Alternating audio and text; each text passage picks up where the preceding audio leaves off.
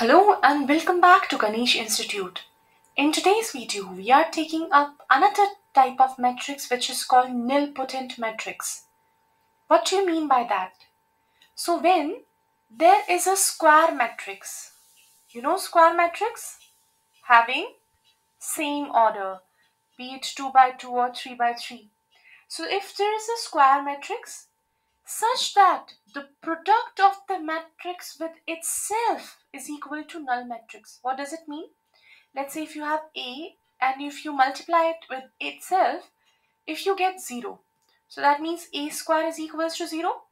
So that 2 will be considered as nilpotency index. That means after how many multiplication have you got this 0? 2 times. So let's say this example 0 0 0 0 and all these elements. So you have to find out that where this nilpotency index can come. So if you multiply this with itself 0 0 0 0 3 0 0 0 2 2 0 0 1 2 3 0, multiply it with itself, what will you get? So first row, first column, so 0 and all the elements are 0.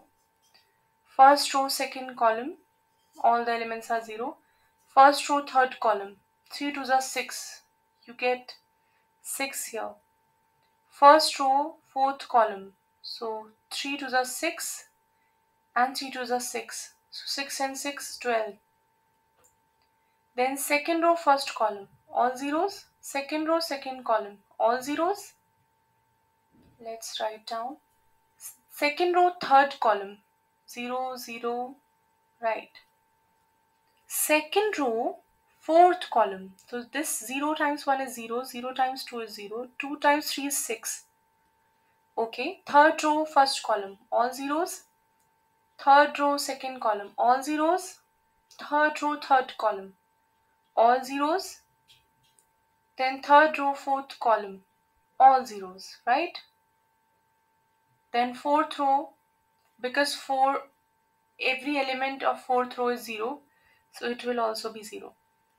But this is not a null matrix, right? Because the definition of nilpotent says when you multiply the matrix by itself, it should be a null matrix. That means all the elements will be or should be or must be 0. But no, this is not coming up as 0. So that means 2 is not the nilpotency index. We have to multiply it with by itself further. So that means a cube, a square into a. So that means 0 0 0 0, which we just found out.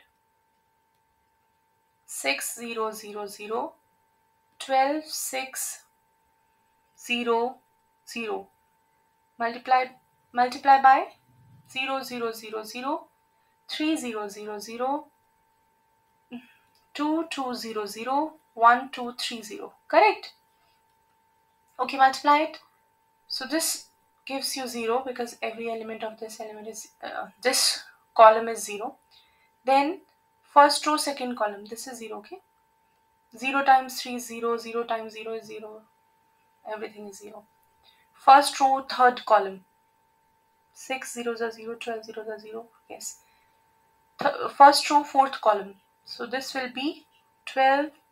See, this is first row, fourth column, so 0 ones are 0, 0 twos are 0, 6 threes are 18, 12 zeros are 0, so 18. Then second row, first column, everything will be 0. Second row, second column, 0. Second row, third column, 0. Second row, fourth column, 0 times 0, everything is 0. Okay, because third and fourth column, rows here has 0, so it will give you 0 only. Again, this has non-zero element, so 3 is also not the nilpotency index. Now again find out a raised to power 4, that means a cube into a. So that means all zeros here What is A cube? 18000. And this is A, 0 3 0 0 0 2 0 9 2 2 0 0 1 2 3 0. Right? Now, see, these elements will give you 0 only in the multiplication. Talk about this 18. So if you do first row with first row, first column 0, first row, second column 0, first row, third column 0, first row, fourth column 0, rest all 0. So yes, this is giving you null matrix. So 4, A4 is the nilpotent matrix and 4 is the nilpotency index where you are getting, the number of times a matrix is getting multiplied by itself so as to get 0. I'm hoping you got this nilpotent matrix, right?